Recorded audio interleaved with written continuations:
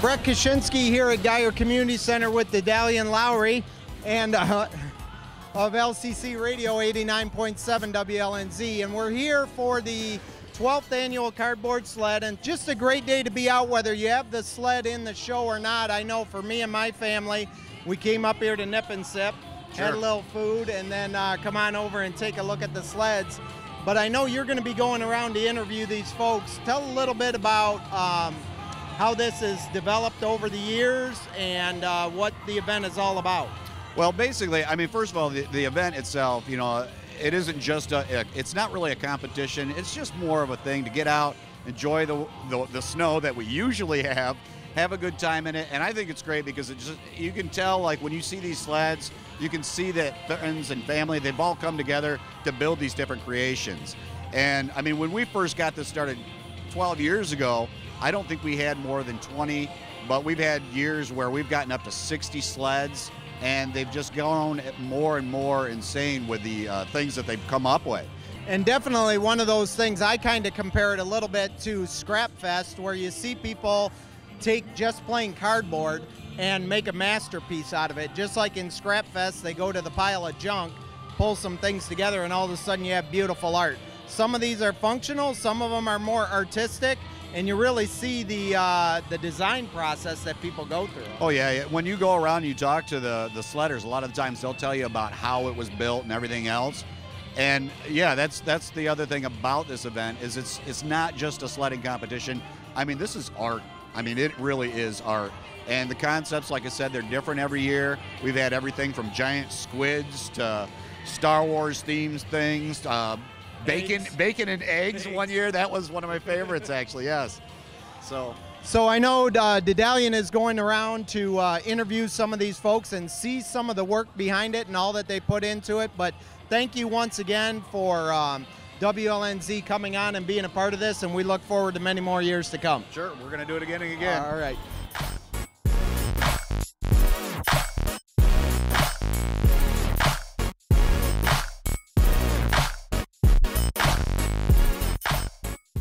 So we're hanging out with Don here with the Steampunk Dragonfly. This is phenomenal. You have done a great job with this.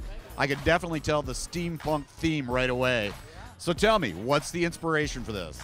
I was thinking Iron Butterfly, and went on the internet and was looking up Iron Butterfly, and I'd never really seen steampunk before, and I thought, well, that's pretty cool, and I've always wanted to do a dragon head, so hey, put a dragon head on a dragonfly.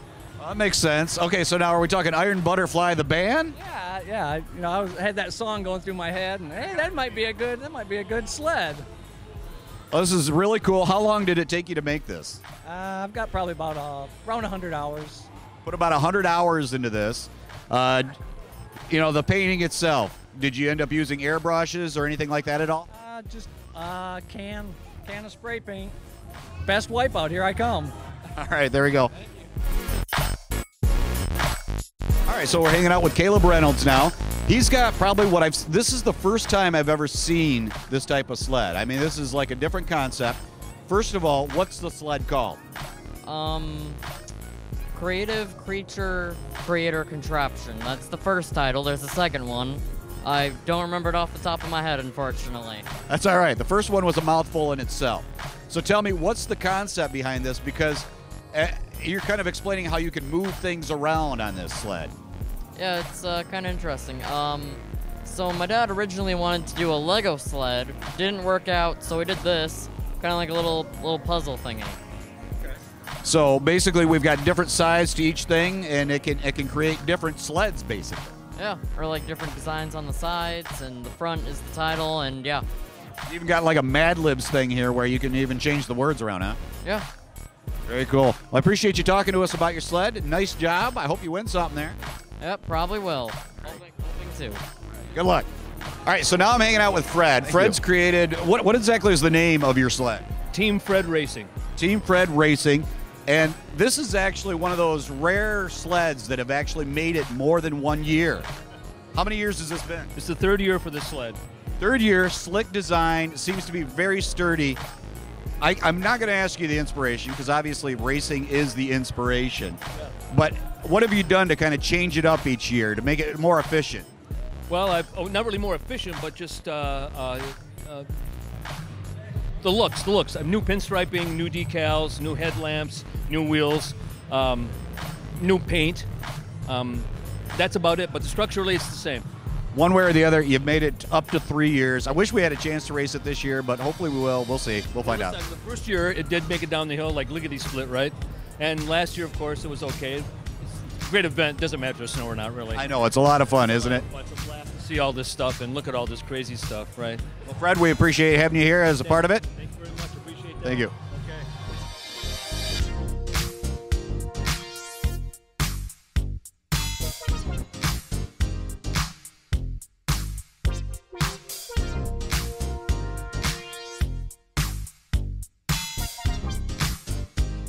Now I'm talking with Yurik and Yapanga, and they have got the coolest carrot I think I've ever seen in my life. So, Yurik, tell me a little bit about this. Why did you guys decide to build a carrot? I don't no, I just appeared up in my head a carrot, and yeah, my mom came up with the ideas with the bunnies.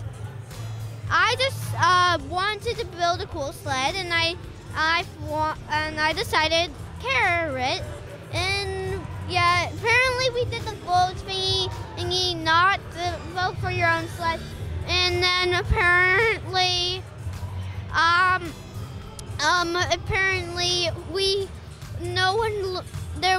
everyone was a tie. Well, you guys did a great job. Dice thingy with a computer, with a phone, and then it landed on the carrot. Well, very cool. You know what the best part about this sled is? Not only can you sled in it, but I can eat it too. So I'm gonna... Oh, it's delicious. All right, so now we're hanging out with Ray and Hannah. Ray and Hannah, I mean, you guys automatically close to my heart already. It's Star Wars. You can't go wrong. What's the inspiration here? Well, inspiration was Hannah. She wanted to be a stormtrooper for Halloween. Okay. So she wanted to look at pictures of stormtroopers and the New Order stormtroopers. So I'm flipping through pictures on my phone of stormtroopers, and one came up with, it was just a helmet, a side view. And I saw the chin sweep up, and I went, that would make a great sled. So she was excited about it, so we decided to do it. All right, Hannah, so what do you think? Did it take longer than you thought it would take? Yes. Any idea how long it took? Like it was 100 hours, I would say. Yeah. About 100 hours or so. And you guys did a phenomenal job. You also had a little help on this one, right? Yes, my 16-year-old daughter, Allison, she did some of the artwork, and she helped out a lot too with painting. All right. Well, I love Star Wars, so you got, it's like I said, you're in my heart already. So nice job. Thank you. Thank you. And thanks for being a part of it too.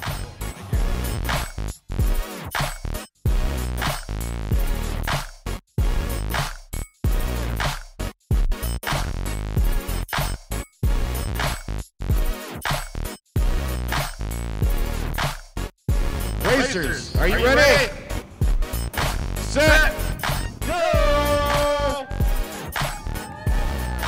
And as always, making your way down the hill, heading towards the finish line, almost there. Push, pull, or drag. Push, pull, or drag. Get out of the thing. Take the swan across there.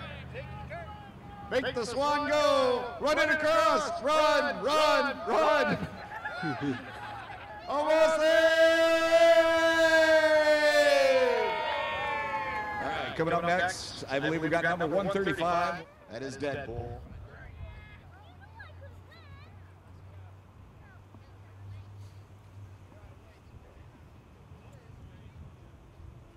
Using the old butter spray, yeah.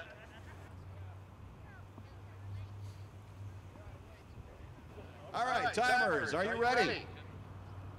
Racers, are you ready?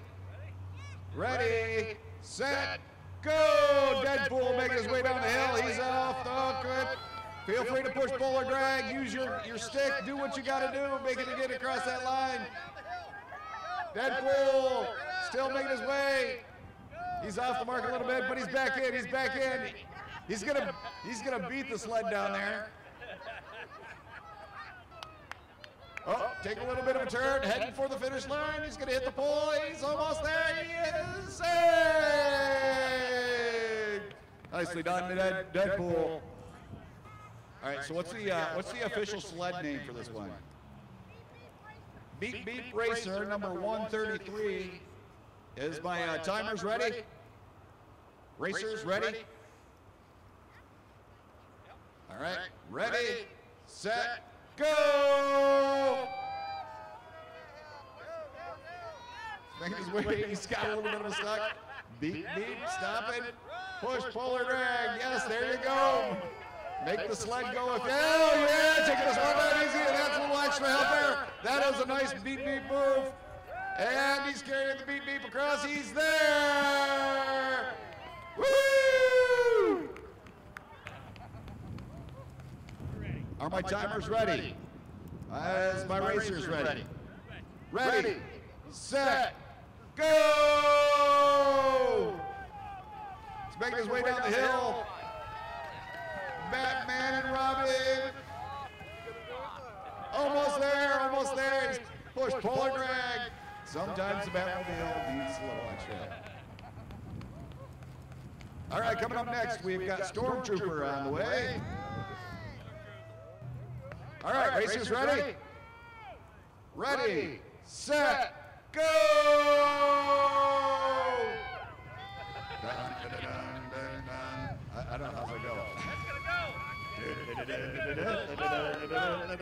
We're giving it the Rocky theme. Push, pull, or drag. They can get across that finish line. Woo! Dun, dun, dun, dun, dun, dun, dun, dun. Took me all the way to the finish line just to get that. All right. Coming up next, we got the Grinch with the toboggan. Are my timers ready for this one? Okay, good.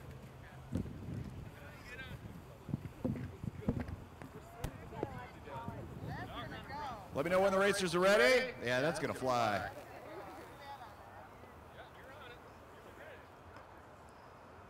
All right, the Grinch ready. All right. Ready, set, go! The mean one is making his way down. He's heading right for the finish line. He's going to hit it. Oh! He takes out the sign. Coming up next, we have got the Beta Carrot. Beta Carrot. It's actually got a team number still, 124. Our racers are officially in their sled. Ready, set, go! Beta Carrot is cruising his way down. It's making his way down. It's the fastest carrot in all Thailand. Push, pull, or drag. Make it get across that finish line. Push, pull, or drag. Go, go, go. Push, pull, or drag. Keep it going, keep it going, keep it going. Give it a push. There you go. Give it a push, give it a push. Beta Carrot's making its way to the finish line. It's almost there. It's there, it's there, it's there. All right, ladies and gentlemen, please give a big warm round of applause for my good friend Dedalian Lowry here, doing an amazing job every year putting this together. However, we're going to have a little bit of a twist today. So, Dedalian Lowry has made some sleds before, but he's never sled down the hill. So what do you think? Can we get Dedalian in the LCC coffee break sled? All right, my wonderful wife will hold his papers for him. We'll see if he can sneak his head inside. Unfortunately, our sledders had to go to Girl Scout camp this weekend, so they're not here. So today, we're going to get him to poke his head out the LCC coffee break. Now I need some strong guys. If I can get some strong guys to help Day. He had no idea he was going to be doing this today. All right, get your hat on. All right, hold on. Now, timers. Now, you're ready with the ambulance down there, right, Dustin, just in case? All right. All right, here we go. On the count of three, everybody help me out. 1, 2, 3, go, Dedalian! Woo! Yeah, Dedalian! He's going for the sled!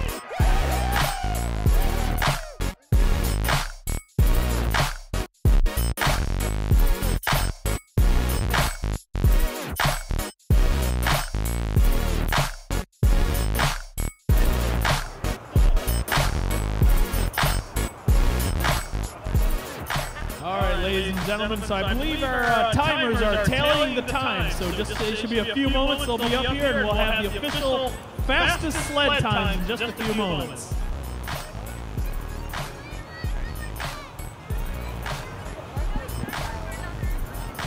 All right, so here we go. This is what we got. First of all, going for the fastest time for 14 and under, going to Beep Beep Racer in at 21.3 seconds. Where's Beep Beep Racer? Come up. Grab your certificate. Congratulations. All right, the Big Beat Coffee Break actually was the fastest sled. But I'm going to go ahead and pass it on to the next one, which was the Grinch at 7.8 seconds. The mean one. And don't go anywhere. Don't go anywhere. Best wipeout going to the mean one. Take it up the finish line. Congratulations. Thanks, everybody. Now let's all go get warm.